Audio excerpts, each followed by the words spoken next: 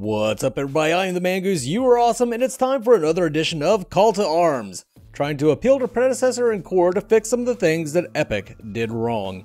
Today I want to talk about a hero that is near and dear to my heart, Thick Boy Rick.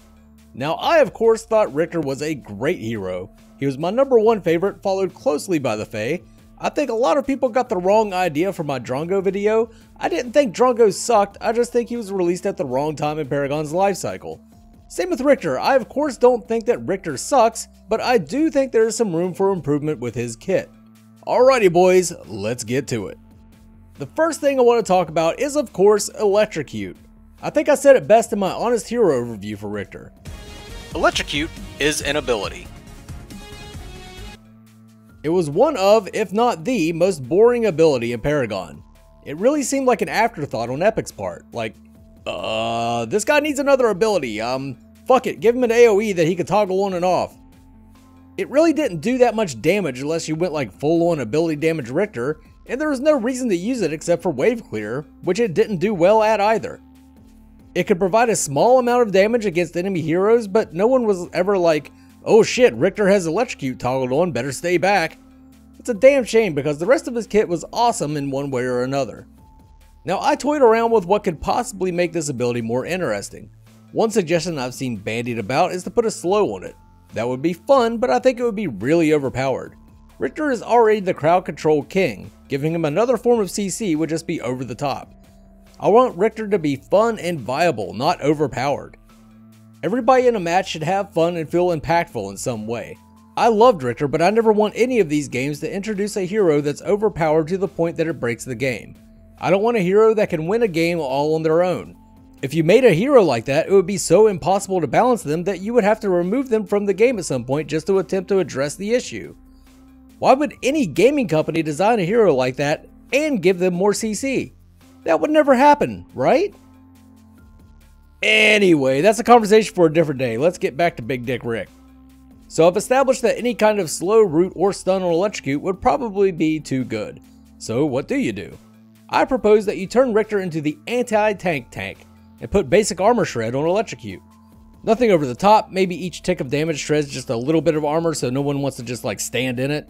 If you really wanted to make him a tank buster, you can make that damage percent based. Instead of shredding armor, each tick could deal like 1% of a hero's max health or something. Another thing you could possibly do with Electrocute is bake an anti-heal into it. Kinda like Bane Flesh where it would reduce healing effects. I think 75% may be a bit much, but 50% sounds right. Allow Riktor to counter heroes like Chimera and Kwong, or just any hero that benefits massively from lifesteal. If you want to get really crazy with it, give Riktor the ability to toggle between the three so you can customize Electrocute to the situation at hand. I'm not sure what direction Electrocute needs to go in, but it needs something. Next up is Shock Therapy, Riktor's silencing ability. I really don't think anything needs to be done here. I actually liked it when they turned it into an instant cast punch instead of tying it to his basics. We can leave Shock Therapy alone. Now, Riplash on the other hand could use some very slight tweaks, mainly in the mana department. A level 1 Riktor could only cast Riplash once and not have enough mana for another. I know it was a high impact ability that should cost a lot.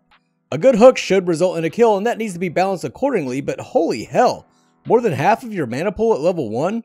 No other ability costs that damn much. And Riplash had its own inherent drawback without making the mana cost prohibitive. It was hard as fuck to land. In my opinion, it was the hardest skill shot in Paragon, so why did it cost so damn much? Rev over there throwing obliterates out like candy, evaporating half your health with his eyes closed while Riktor can throw one Riplash. The other change I want to see for Riplash, and this is more of a quality of life thing, is the ability to cast it while in the air. You probably never realized this unless you played the crap out of Riktor, but you couldn't jump and use Riplash. Nor could you jump off of stuff and use Riplash. Having the ability to 360 off a platform and then pull someone's b-hole out their pie hole really doesn't add anything gameplay wise, but it would be cool and I want to add it. Moving on to Riktor's ultimate, otherwise known as the self-destruct button. Any ability in Paragon that caused you to root yourself, no matter how powerful it was a death sentence. Yes, I fully understand that it's up to the player to pick when it's appropriate to use your ultimate, and that's what separates the good from the bad, but damn man, skewer causing you to stand in one place for what felt like an eternity was a problem, and anyone that has ever played Riktor knows it. I've seen some pretty good ideas on how to fix it, like giving Rick an armor buff during the ability, but I think I have a better solution. Make the chesticles absorb projectiles, kind of like Steel's wall. I mean, they're out there waving in the wind, there's no way anything is getting past those chains. Of course, you could still damage him from the side, and Gideon could still drop space turds on his head, but make him completely immune to frontal damage during his ult. That would still make Skewer dangerous to use while rewarding good positioning. I think that's about all I have for my boy Riktor, other than a sumo skin. I really want a sumo Riktor skin. Anyway, let me do my real YouTuber stuff and say, if you like this video, hit that like button and subscribe if you haven't already. Even more YouTuber stuff, I do have one piece of merch, and it's fitting for this video in particular. It's the I Love Fat Hookers t-shirt. Express your love for Riktor and be prepared to answer a lot of questions from your friends and family. Also, you will probably be propositioned by an obese prostitute. I'm out of here. Mango!